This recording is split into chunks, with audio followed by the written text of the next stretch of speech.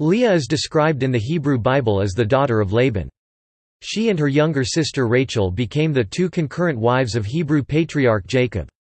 She had 6 sons, whose descendants became some of the 12 tribes of Israel.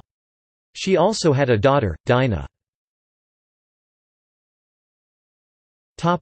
Personal history.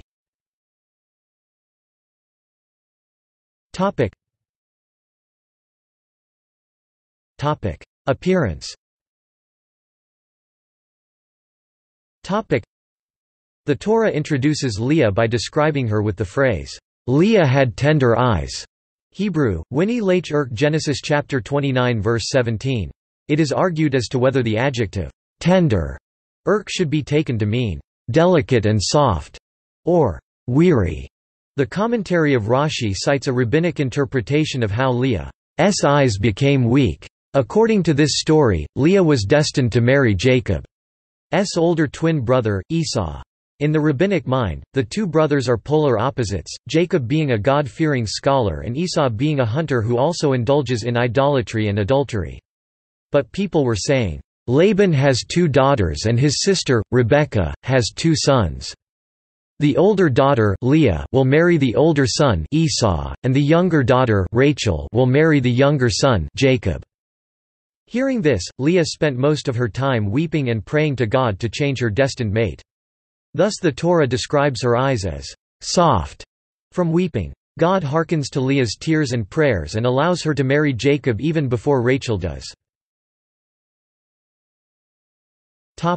Marriage to Jacob.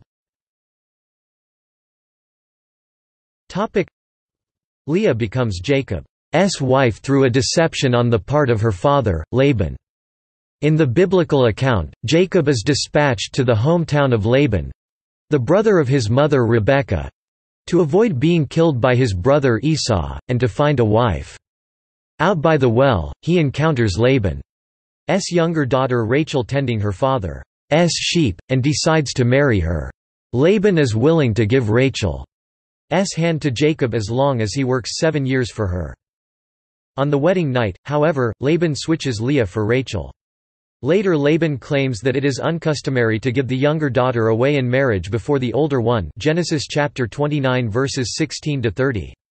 Laban offers to give Rachel to Jacob in marriage in return for another 7 years of work, Genesis chapter 29 verse 27.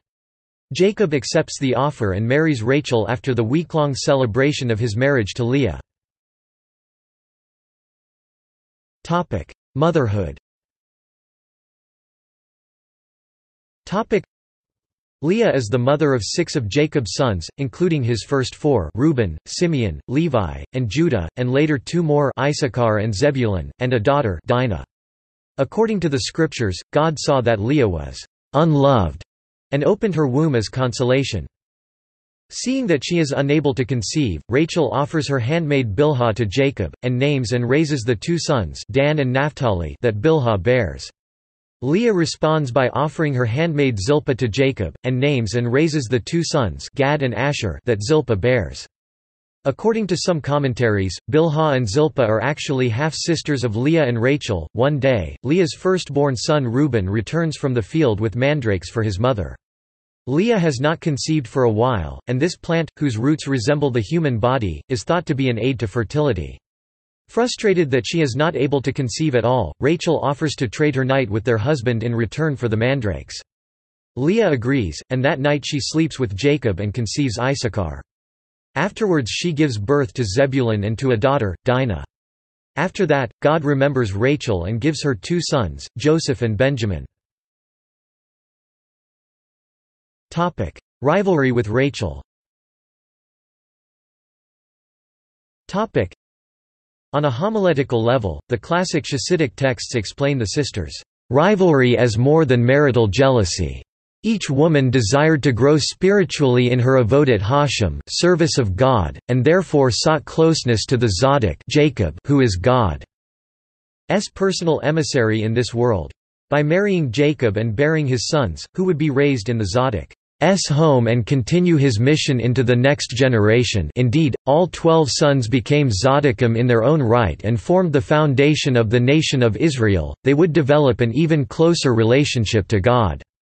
Therefore, Leah and Rachel each wanted to have as many of those sons as possible, going so far as to offer their handmaids as proxies to Jacob so they could have a share in the upbringing of their handmaids' sons, too. Each woman also continually questioned whether she was doing enough in her personal efforts toward increased spirituality, and would use the other's example to spur herself on.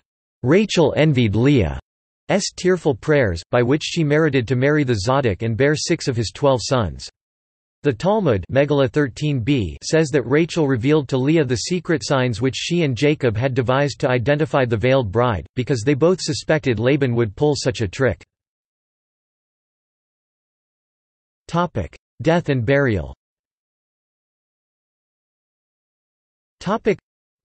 Leah died some time before Jacob, according to Genesis chapter 49 verse 31. She is thought to be buried in the cave of the patriarchs in Hebron alongside Jacob.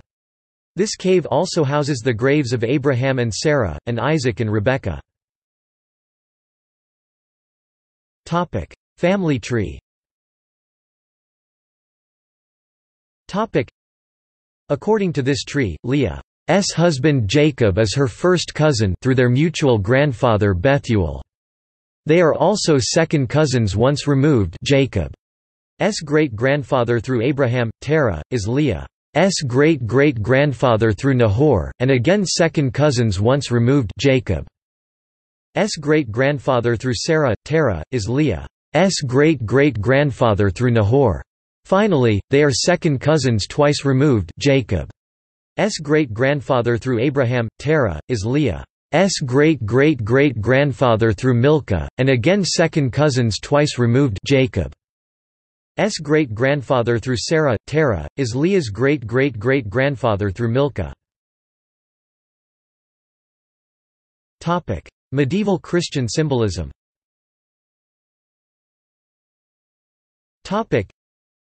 In medieval Christian symbolism, Rachel was taken as a symbol of the contemplative monastic Christian life, and Leah as a symbol of the active non-monastic life.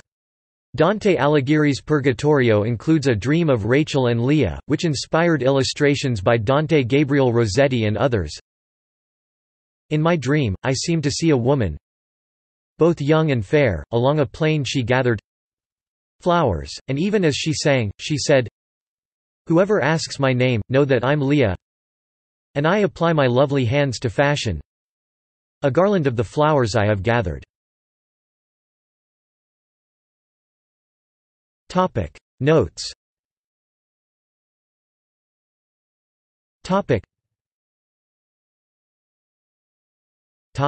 References.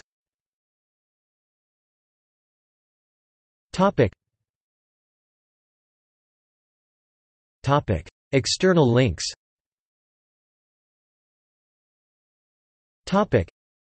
The dictionary definition of Leah at Wiktionary. Media related to Leah at Wikimedia Commons.